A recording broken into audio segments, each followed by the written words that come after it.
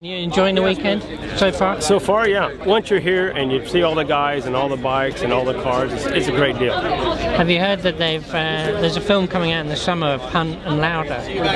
Maybe we could do Robertson Sheen film. That's car guys. I would, if Barry was alive, we could, yeah.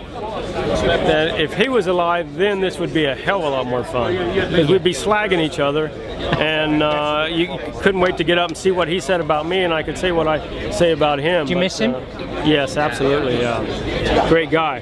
I mean, we were enemies, total enemies. We hated each other, but we also had respect for each other. Yeah, so it's one of them deals.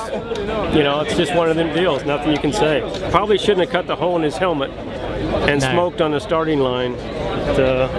Unfortunate, very unfortunate, because this thing right here and the things that we do would be a hell of a lot better with him here. It's interesting talking to some of the modern guys. Ian Hutchinson has never ridden a two-stroke, never raced a two-stroke in his life. Wow.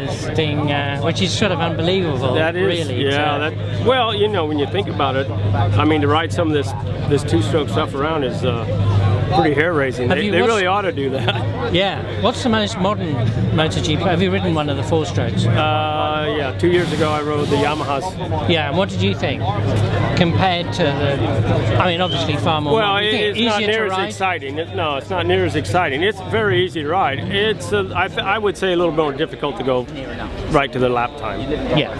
But that's because it's a lot of grip. Yeah. And it doesn't bend and wobble and move around like all our stuff did. This one doesn't either, but the stuff that I rode, you know, you took it to the limit was how you could hang on, you know, because the thing wobbled all over the place. And you got a bit of warning, I guess. It did, yeah, and the traction wasn't anywhere close to what it is now. Yeah. The warning system right now is really about as close as I think you're ever going to get. We looked out of control when we fell off.